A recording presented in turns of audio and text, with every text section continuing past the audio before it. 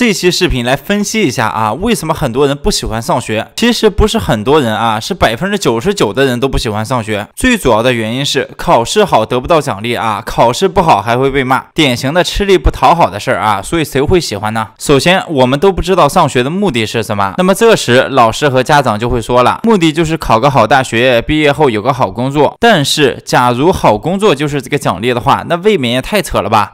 一个10几年后的奖励啊，10几年后的目标，你让我坚持10几年，换谁能撑住啊？感觉跟画大饼没啥区别啊，全都是假大空。更何况啊，毕业后能不能找到个好工作啊，那还是个未知数。寒窗苦读10几年，竹篮打水一场空啊，这种情况遍地都是。大学生毕业找不到工作的啊，多得很。其实我今天主要想说什么呢？就是绝大多数的家长呀，他根本不懂教育，不管做什么事情啊，没有奖励啊，这个人怎么会有动力呢？就这么简单的一个道理啊，很多家长都不知道。要我说啊，就应该这样办：孩子每月考试完啊，考得好的话奖励钱，奖励500或者1000啊；考试不好的话啊，没有奖励就行了，也不要去责怪孩子考试不好啊。一旦实行这个奖励机制的话啊，我相信所有人都会有动力的，因为除了日常零花钱以外啊，这个单独的奖励500或者1000块啊，孩子们可以买很多东西。在游戏里买点自己喜欢的皮肤，这不香吗？在现实中和同学出去玩，这不香吗？所以说归根结底啊，就是一个奖励的事儿，就这么简单的一个道理啊，很多家长都不懂。为什么大家喜欢打游戏啊，不喜欢上学？因为你每上一个段位啊，那就是一种奖励啊，一种成就感。有人可能会说啊，我就摆烂啊，我就不要那奖励。但说实话啊，人很难抵挡住诱惑的。所以说你可以把这个道理跟你父母讲一下啊，你问他为什么考试好了没奖励，考试不好还会被骂啊，你可以建议你父母啊，给你实行这种奖励机制。